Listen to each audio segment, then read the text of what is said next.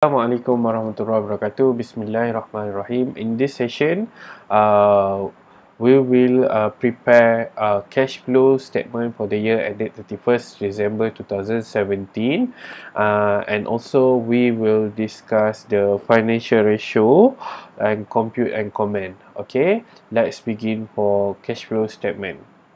So in this question, we already know that the working is Alif and Arora. So when we calculate Arora uh, amount, so you will get 2,500 multiplied by 12, you get the take home pay for Alif is 30,000. So take home pay for Arora is 28,800 ringgit. So I would love to have working here, and instead of directly in transfer, because we can check it again and again. Okay, when we total it for Alif, we will get and Arora, we will get 58,800 for total take home pays Alif family. So because Alif family, okay, we need to prepare for Alif and Arora. Alright. So we already recognize the balance sheet item. So we also recognize the income. So now we already also recognize the expenses. So this is the list that we have been go through in video part 1. So you can see that house rental, car installment, I more detail on video 2. So child nursery, transportation cost, groceries, higher expense.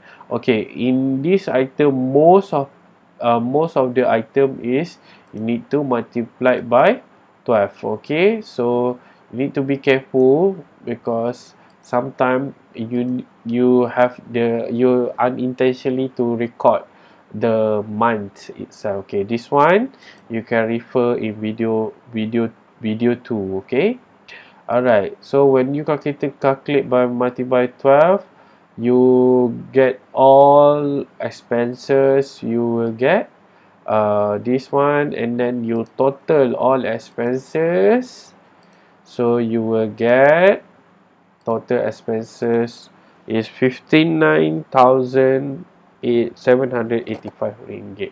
So in cash flow statement, what do you focus is whether this family contribute to saving or dissaving. So we will how to calculate. Alright, income minus expenses. Okay, so you will get,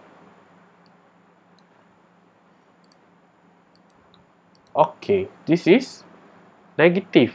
Okay, then when we negative is a contribution to the saving.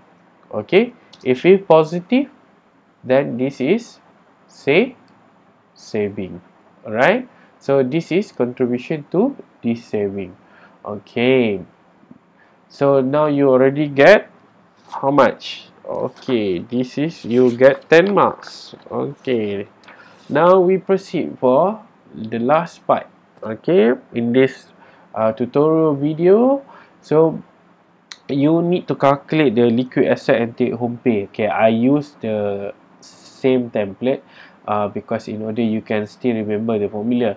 But liquid asset to the take home pay. Okay, the liquid asset is item in balance sheet, so it's 3,500, and then the take home pay total. Okay, total for both is and then we divide both item, you will get 6%. Okay, this 6% you can also note in months.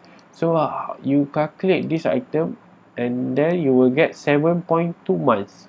7.2 months is okay, it's less than 1 month. Alright, so you will get, okay, 7.2 months is less than months. Okay, and then how we need to comment. Okay, when we comment in this ratio, so we need to know the rule of thumb. The rule of thumb is the ideal should be 25% or 3 to 6%. Is far below than less than 3 months. It's very far below. So it's have a problem in terms of the liquidity asset liquidity issues. Okay, then this question okay require you to compute debt ratio. Okay, this is item from balance sheet 133885. Total liability is current liability plus long term liability. So the total asset is plus total liquid asset, lifestyle asset, and investment asset. You will get 1, 2, 3, 3, 5, 0, and then you will see, wow, the ratio is 108.51%. It's more than 1%. You can see this is have a high level of debt. Okay, so it's too high. Okay, it's too high, and it's very difficult to get a new loans in future. Okay, this is because the ratio is should be no more than 30%. So in order to apply for we back to, because they want to buy the house. So how they want to buy the house, because they cannot get any loans, so they need to settle it before they apply for the loan.